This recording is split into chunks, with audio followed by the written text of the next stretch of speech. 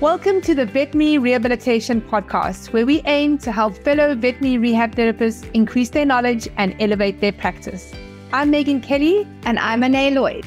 Together, we bring you the latest insights, research, and information in the field of veterinary rehabilitation.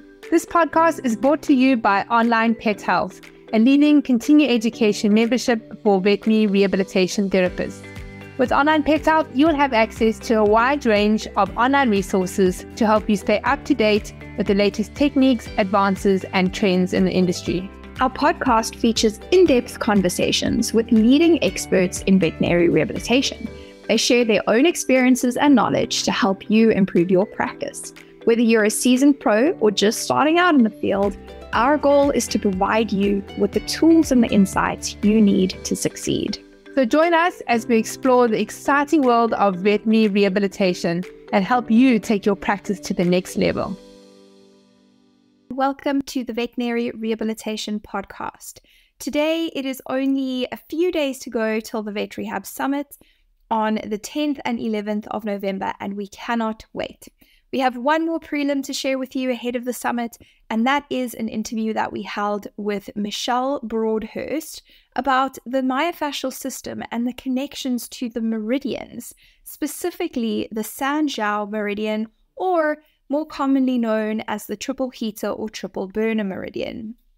This was a very interesting conversation where we discussed the connection between the Eastern approach, understanding the meridians, and how we're starting to understand the myofascial chains and their anatomy and those connections between one another.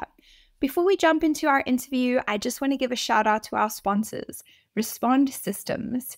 Choosing the right therapy laser and PEMF systems for your practice are big decisions, and that's why Response Systems has been helping to make that decision easier for over 40 years by offering both Class 3B and Class 4 lasers, as well as a full line of PEMF products designed for small animals and horses. As part of the Paw Prosper family of brands, Response Systems is dedicated to providing you with a customer and patient-centric approach to rehabilitation. Find out more at responsesystems.com. Hi guys, hi Michele, thank you for joining me. Hello. Today we're talking about that connection between the meridians and the myofascial lines, and specifically the San Jiao line. Michele Broadhurst is going to introduce herself in a second, but while I'm waiting for all of you to come online and join me, I just wanted to share with you again what the Vet Rehab Summit is and how you can register. So if you're new to our community and to the space of online pet health, Online Pet Health provides continuing education to rehab therapists around the world. And we're primarily doing that in the form of webinars every month within our membership.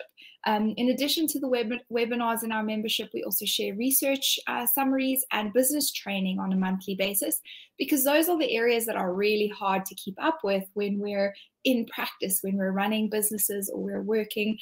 Yeah. So the Vet Rehab Summit is our annual online conference, and it's our opportunity to really connect live with our members and with our community. This year, our summit theme is the myofascial kinetic lines. And we have Wipke Schultz and Rika Albrunt presenting 2 days of lectures on the subject, talking about canines and equines. So I'm very excited about it. If you haven't registered yet for the summit, there are 3 ways that you can do that. The first is that you can register for a free limited access ticket. So you don't have to make any financial commitments. You just sign up and register and come and join us on the day. You'll be able to access one of our lectures, the first lecture in our lineup, but that lecture is 2 hours long. So this is a really huge bonus for our free attendees at this year's summit. And in addition to that, our free attendees get to visit all of our exhibitors, and the majority of them have created some kind of thing for you guys to access. So between tools, webinars, consultations, training videos, there's a huge variety of opportunities from our sponsors or discounts on their various products. Our free attendees will be able to access all of that. then you can register for a standard ticket. That's the second way. So you buy a ticket, you come to the summit, you'll be able to access the entire summit, all of the content, all of the webinars, the lecturers, the exhibit, everything. Okay, that's the second way. The third way that you can register for the summit is by becoming an Online Pet Health paid member.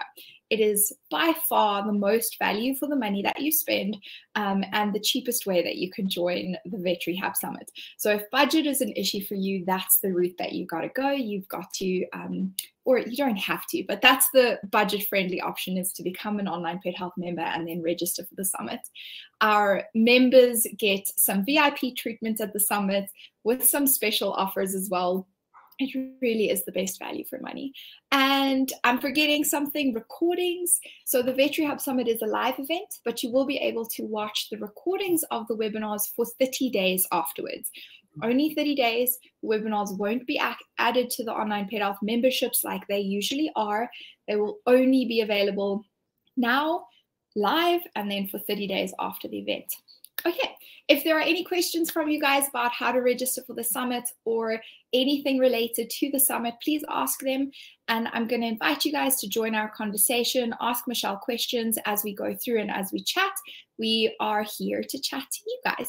So Michele, please introduce yourself and your journey into understanding the fascia. Hi guys. My name is Michele Broadhurst. I am a doctor of chiropractic. I'm a CCRP. I'm a member of FIAMA, which is a fellow of the International Academy of Medical Acupuncture. I've been in practice for a minute, since the early 2000s, so over 20 years. And I was a chiropractic sports physician, and I'm a chiropractic acupuncturist. So I wear many hats, and now I help Northeast seminars out by doing a myofascial practitioner's course for them.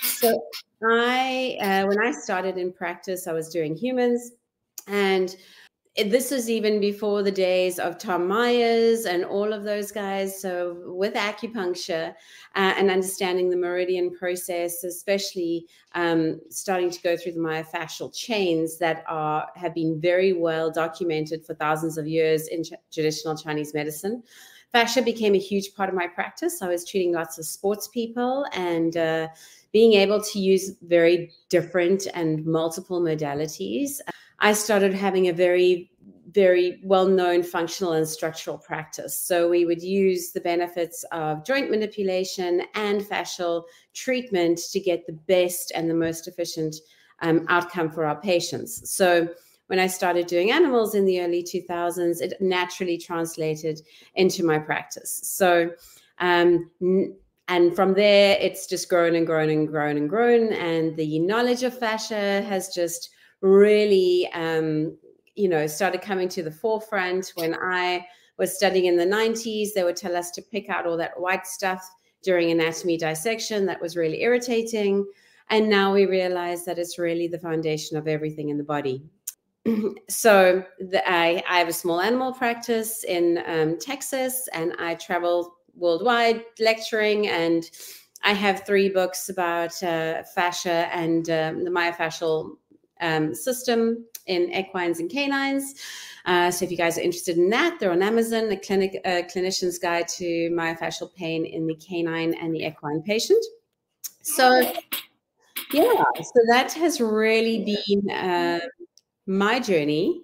And I have them somewhere. I wanted to show you guys, but I can't see them in my bookshelf. And they've evolved a little bit over the last. So there's a new version which has a lot more information, which is great. Awesome. And now we've actually just started a website called Integrative Animal Solutions, which are going to be holding the courses. So the horse course is out, which is the first level of myofascial pain for horses, and the the canine version is going to be available from December. So very excited about that. And we're going to be deep diving into all these things and the link between meridians and myofascial planes and all these sorts of different things. So it's going to be a multi-tiered course. So I'm very, very, very excited about it. And I think it's going to pull a lot together for us as veterinary professionals, that we'll be able to treat our patients a lot more efficiently. Oh, I love that. When is that going to be ready? So the canine one will probably be released end of December. The equine is currently available. Amazing. Okay. Yeah. If you guys are Online Pet Health members and you're participating in our month of webinars challenge, we have a few webinars that Dr. Michele presented. So you can add those to your list this month because they're brilliant. So go watch those and I'll share them afterwards as well. Okay. So how do the fascial lines tie in with the meridians? Well, if you're looking at TCM or even Japanese acupuncture, so I don't know, for those of you that are not acupuncturists and are not very aware of the nuances, there are very different kinds of acupuncture. There's Korean acupuncture, Japanese, Chinese, there's even Parisian, which is very interesting. So if you start to go into the acupuncture, which has been around for thousands and thousands and thousands of years, you start to realize that what we're talking about today that seems revolutionary has really been around for thousands of years. So the acupuncturists have a firm belief that everything needs to be in balance in order to work effectively. So when you have dysfunction or imbalance in any meridian in the body, it causes a dis-ease, which turns into disease and dysfunction. And therefore, it changes the entire ability of the body to work effectively. So when you look at meridians as such, and you compare it to the myofascial lines that we're looking at today, they're actually very, very, very similar. In fact, they completely almost overlap. So it brings into the thought process that really we're dealing with the same system. And in particularly, one meridian has stood out for the longest time as one that we never really fully understood, and that was the San Jiao, or the triple heater or triple burner meridian, because at one point it was explained to be vacuous or vacant, which doesn't really make sense from a Western perspective. But now that we understand a little bit more about it, we actually see that the triple heater meridian is really the base point for fascia and for the lymphatic system. So let me pull up a little. Please, I think we should see that because I don't even know what the San Jiao looks like. Okay, so let's just show you, and this is just a little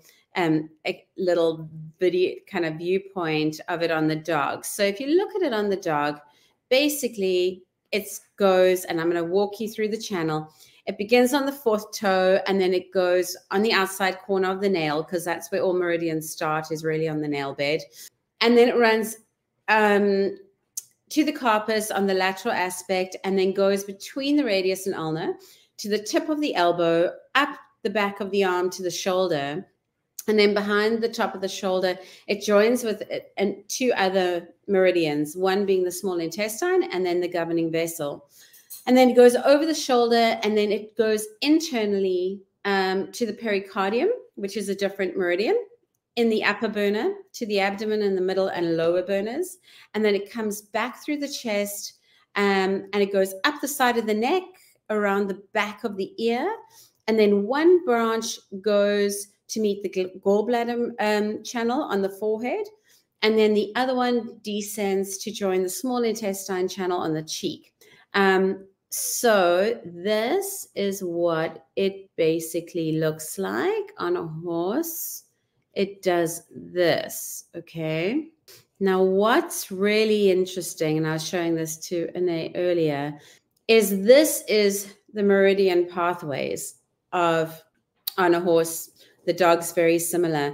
And for those of you that have Rika and Vika's book, you can see that they correlate quite significantly with the myofascial kinetic lines that we're talking about.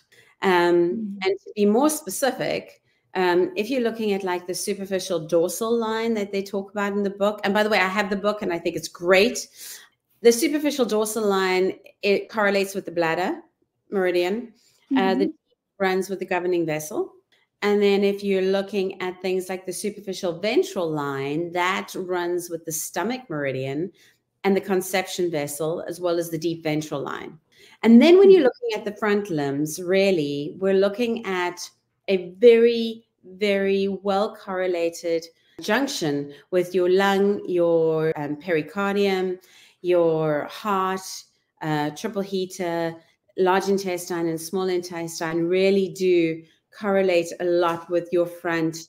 Is it your lateral lines, your protraction and your retraction lines? So if you've been studying Vibke and Rika's book, you can actually see how the meridians, literally, these myofascial lines overlap on the meridians. Okay, so our San Jiao, which we're talking about, is this light green, or the green one? That's kind of the San Jiao is the triple warmer, which is this light pink.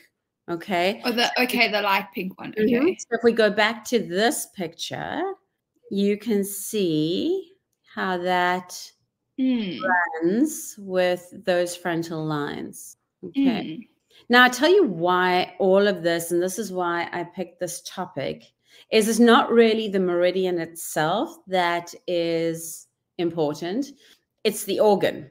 So when we talk about organs in Chinese medicine, we're not really talking about like the liver as the liver. We're talking about a totally different concept to what one thinks to be true. So like in Western medicine, like the liver is just the liver. It doesn't have any correlation with anything else. Yes, it works with the kidneys and the gallbladder and all that sort of thing. But in Eastern medicine, everything has to work together in order to be functional. So the San Jiao is made up, or the triple, let's call it the triple heater or the triple burner, because otherwise it gets a little bit complicated, has 3 different burner regions. So it's got an upper, a middle, and a lower. And it's really responsible for all fluid flow throughout the body. Now, what's interesting about this, and I'm just going to draw, this is a really beginner kind of thing, but we're going to draw some correlations. So if you look at collagen is always attached to a helical water molecule. I don't know if you know that, but it's always attached to a helical water molecule. And if you look at fascia being so heavily collagen, actin, and myosin, and myofibroblasts, and, you know, we've got all this fantastic extracellular matrix and all of these things all lumping together, it's really important for the movement of fluid. And if fascia is ever dysfunctional, most of the time it's because it's not well nourished, and because we then get scarring of the fascia or tacking of the fascia or whatever it is that you want to call it. But basically, we get lack of nutrition going to an area that creates ischemia, that then creates dysfunction in that fascial area. And a lack of hydration.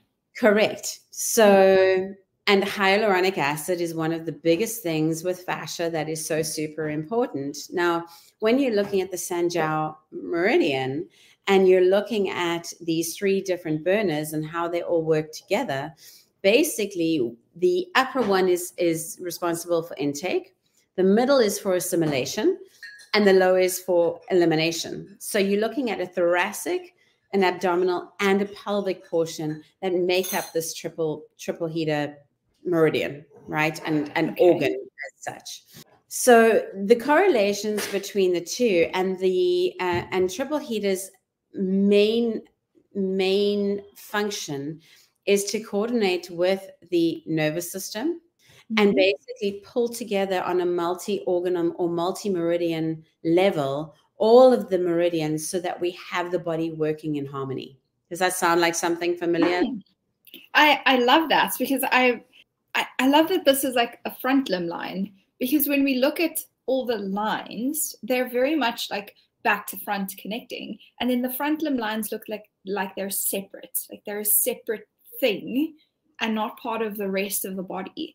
And so this kind of perspective is taking that front limb, more of the protraction line, but taking that front limb line and then going, well, it's actually very viscerally connected, and what causes the fluid flow in the body, right? Well, am I on the right track?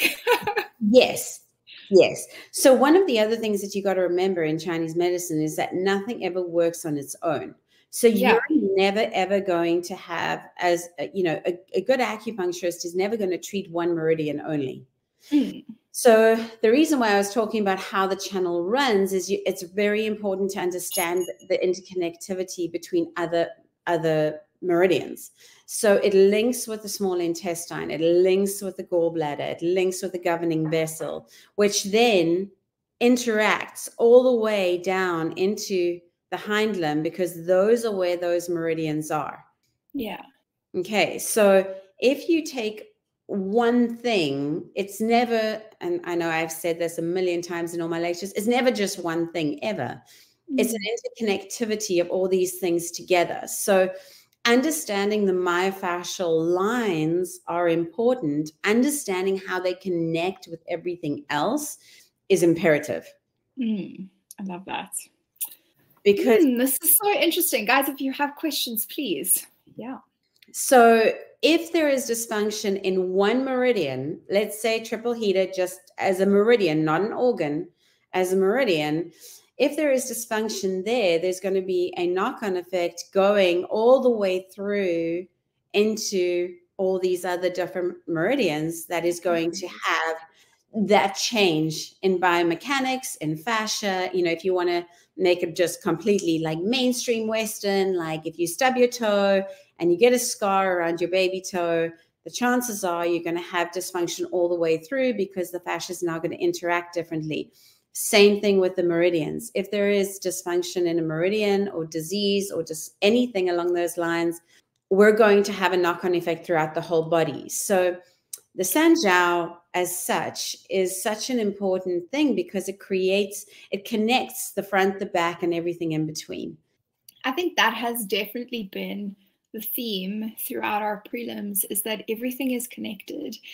You can't just look at one isolated, even an isolated line. You know, it isn't isolated from the rest of the body, and I love that. That's definitely what I'm getting out of the prelims this month. So we've been talking a little bit about not only treating them, but also understanding these lines, and acupuncture has come up in our conversation. So I'd love to ask you a little bit more about that.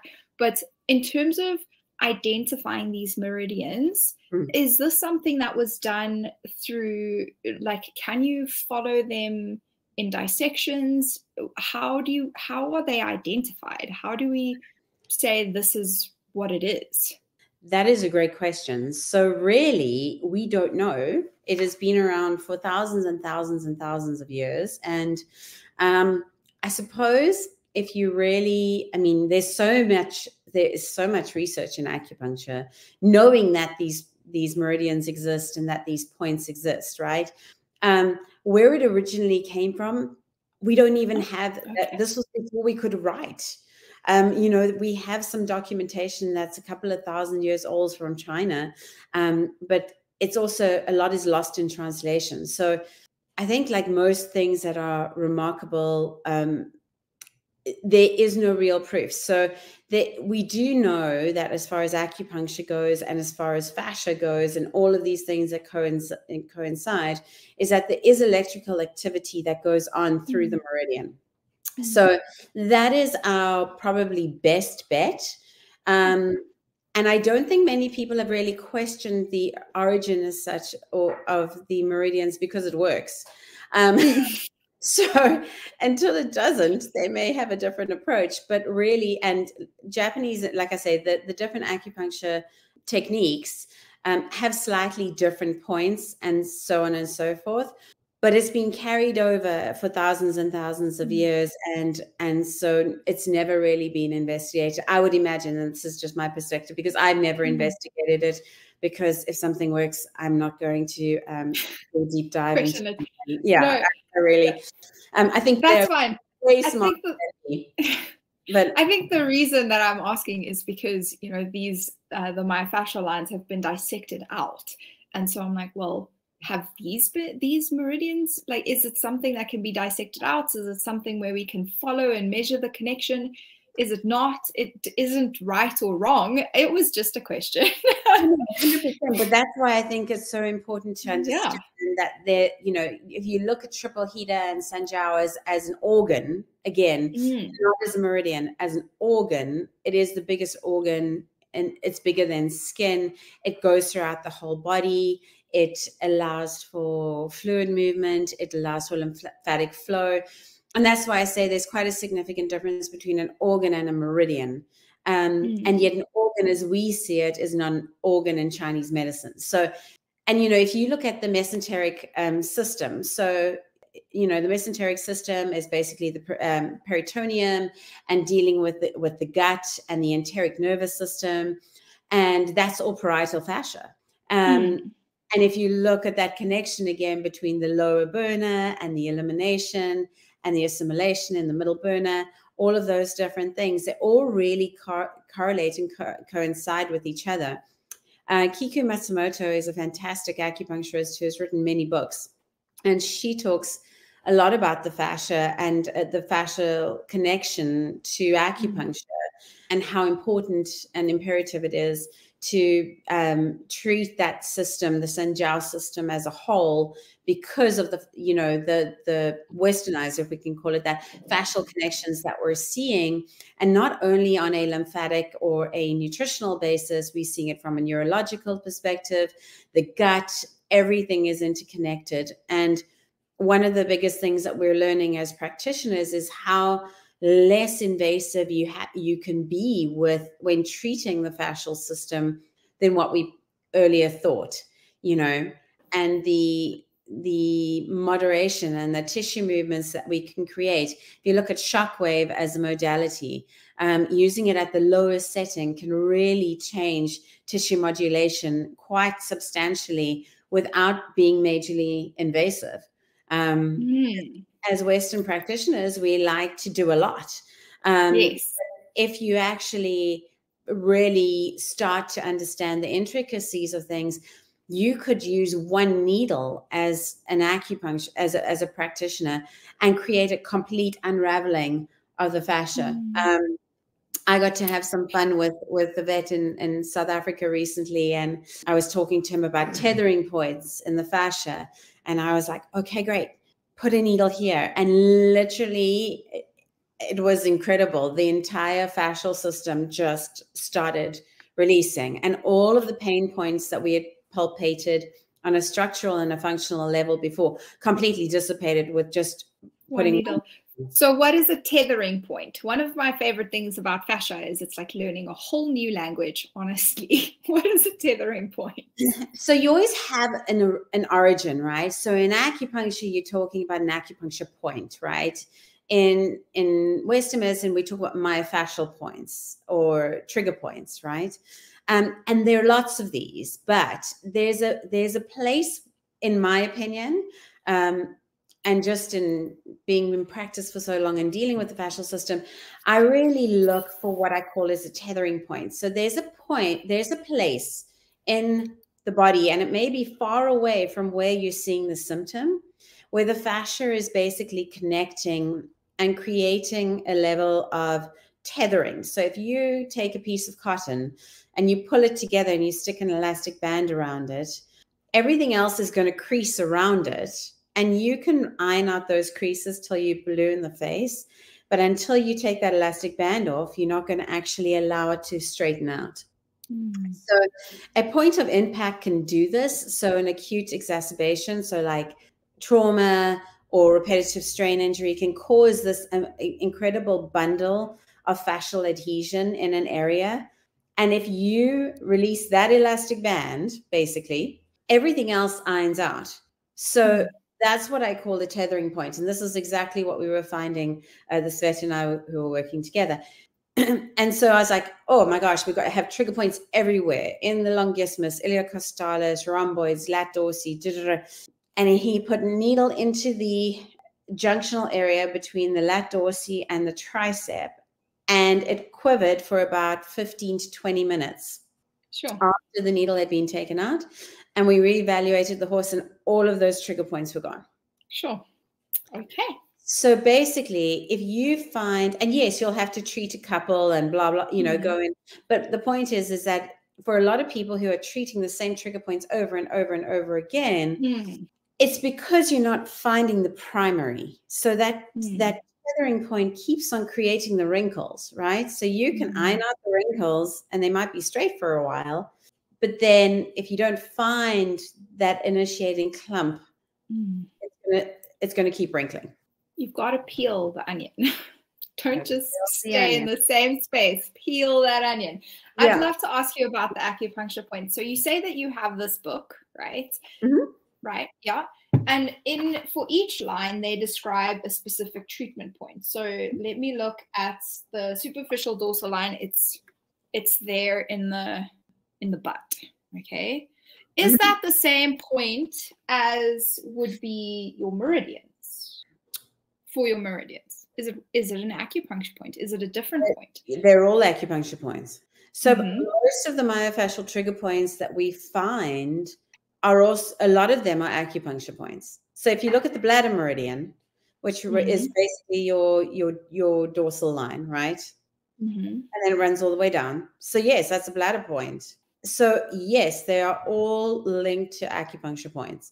So that's the beauty about all of this. And I think they've done great work for kind of demystifying this for a lot of people who don't fully understand the concept. Again, I think that one has to treat what one finds. There's not a magic, Harry Potter moment where it's like, we can just treat this or we can just treat that.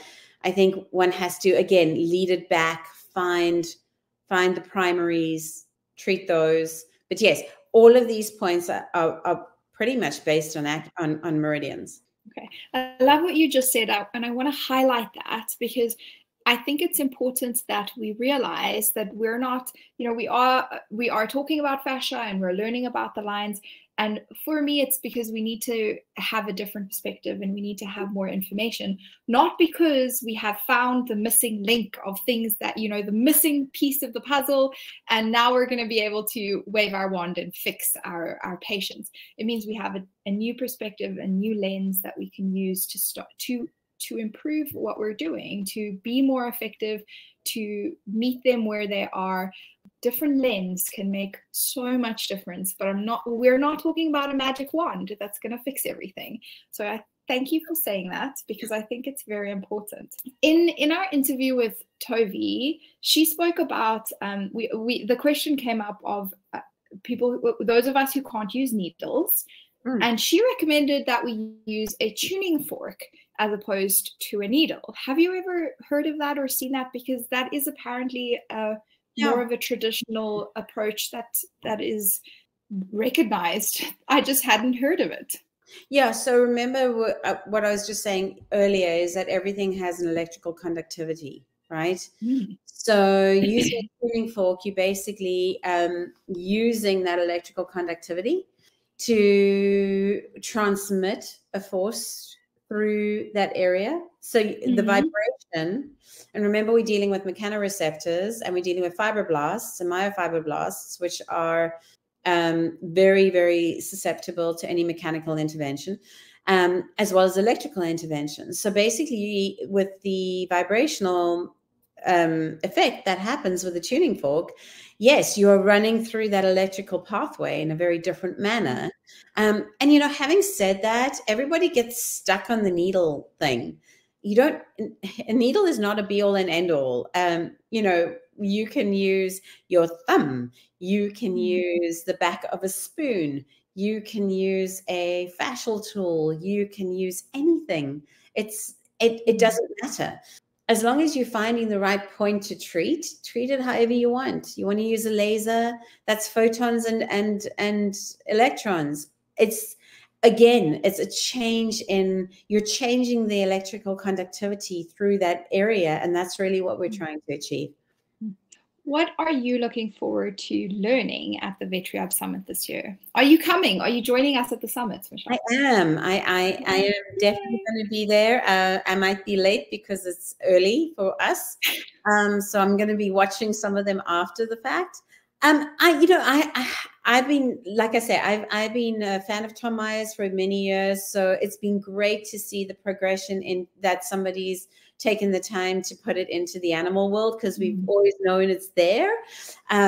we just haven't kind of like put it in a book. So I'm super grateful that they've done that. I think it's wonderful for practitioners to be able to really start to understand it and visualize it in a different form.